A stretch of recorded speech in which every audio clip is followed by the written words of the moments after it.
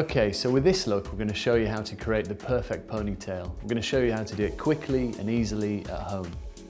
Firstly, we're going to take a bristle brush and we're just going to brush through the hair, making sure we haven't got any knots and we've got a bit of movement to the hair. Over the crown, we're just going to take some very big sections of hair and just put a little bit of back brushing in the hair. So we'll section the hair off.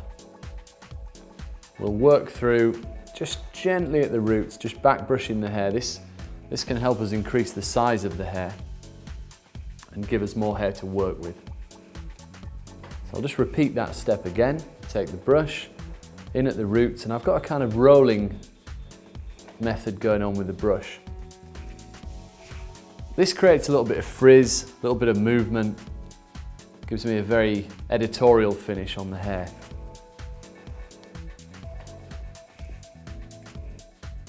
I'm going to continue through the sides, and this really is simple at home. You take your little finger, section the hair off, take the brush, create your back brush sections, take your next section, repeat the same thing again, and we've now got a lot more hair to work with. I'm now going to gently run the bristles over the hair. And you can now see the volume that we've created earlier, just giving me more than I would have if I had just an ordinary sleek look. So now, to create the looseness on the hair, I'm going to use my fingers. And we'll get a nice separation doing it this way. I'm just going to bring all the hair back off the face. I'm going to elevate the hair at the bottom.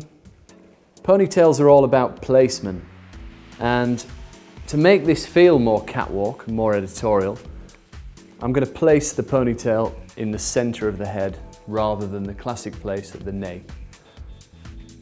I'm just going to take an ordinary hairband, double it over once, put my ponytail in, separate the ponytail in two, so we get it nice and secure. Just check I'm placed where I want to be placed. Any bits of hair sticking out, that creates quite a nice editorial finish, quite a loose finish. And there we have the basis of my ponytail. A great way of hiding the hairband is just to take a section of hair from underneath, from your ponytail, about this big. You can wrap this around, covering the hairband up. Take one Kirby grip. We'll just open that up. Take that section of hair and secure it in place. And there we have a hidden ponytail. If I just turn Ella around.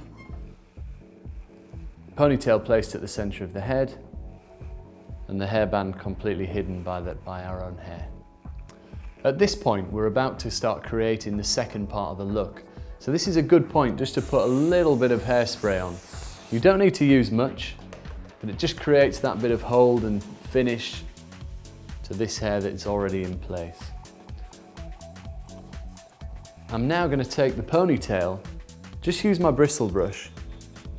I'm using the same technique that I used on the top, but I'm actually back brushing the ponytail. It's very important that a ponytail has a lot of preparation work done to it if you're going to be twisting it into a bun.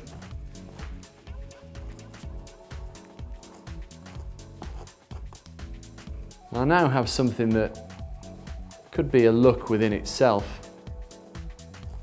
We have a dressed out, textured ponytail that can feel like its own look. What I'd like to do is just twist this into a little bun and a little knot. Create my second editorial look. I'm now going to very lightly brush over the top of the ponytail, so I've still got the size, but it's a little bit smoother. And then with my fingers, I'm going to twist this around, and every time I make a turn, I'm going to take a little V-pin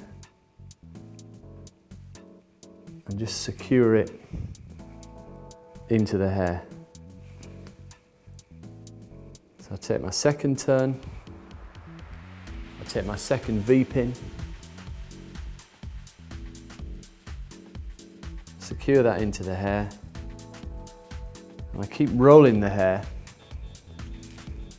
until I have a very casual, very textured bun. This really is a catwalk look that you can achieve in minutes at home. Again, secure that with a little bit of hairspray. You don't use much. It's very important to have the hairspray well away from the hair so the flow of spray mixes with the air and doesn't create a sticky, producted feel to the hair. This is Air Fix by Techniart, which is a really good spray to use for this because you can brush it straight out. Okay, so if I turn Ella this way, you'll see the detail of the bun. You can see it's a casual bun with an editorial feel, and you can see how that works with the hair taken off the face and just gives a really strong editorial finish.